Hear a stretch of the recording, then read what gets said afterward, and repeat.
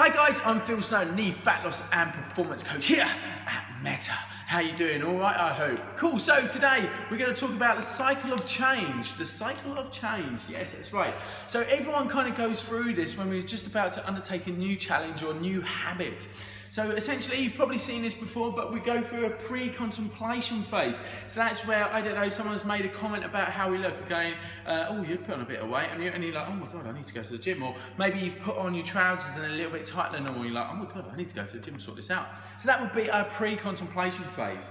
Our contemplation phase would be like, okay, well, I'll go to the gym 3 times this week. Yeah, I'm definitely going to go on a Monday. So I'm thinking about it. I'm kind of loosely committing to it, but I'm kind of sure I'm going to do something. The preparation phase would be the morning of, I don't know, packing up my gear, maybe getting my lunch ready so that I'm prepped and ready. That would be my preparation for coming to the gym at least. And then actually taking action would be pulling my ass into the gym and actually doing some workout and some training, maybe even signing up to it. So I'm committing, this is my commitment. After a while then, after we've committed, we're getting into new habits. Okay, we're coming into the gym maybe 2, 3 times, 5 times a week, and we're creating this sort of maintenance phase where we're kind of getting into a routine, and all the time that we're getting going down into that maintenance phase, we go through this progression. Okay, we're constantly progressing. There's no such thing as no progress, only progress. Phil Snowden. So, at the maintenance phase, I otherwise call this the comfort zone, okay? It's easy, like we know we're doing well, we're into that habit, we're probably getting away with a few more foods than we used to, but essentially we're always looking to progress. We always want to be moving upwards or downwards in this case. Now, what's really great is, I'd love to give credit to this personal trainer. I saw one of his videos online recently. He uses a lifeline here, like so.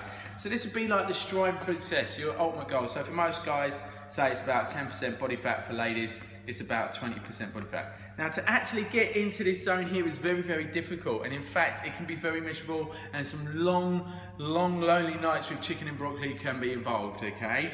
But ultimately, we're still kind of going through this phase here of creating new habits, creating new systems and processes to get us where we want to be. Now that's cool, we get there for the photo shoot, I don't know, or perhaps for our holiday, or for us to get into that dress. And then all of a sudden, we think, oh, we're doing all right. You know, we're in that maintenance phase. I'll have a glass of wine tonight. And we just start taking a step back. Now that's fine, if we're if we're aware of what we're doing, so that we can get back onto it straight away and kind of get back into our training and back into our original routine. But sometimes it can be like, okay, Friday night, a bit of wine. Saturday night, maybe a sneaky takeaway. And then Sunday, a big old roast dinner out with the family or something like that with some apple crumble.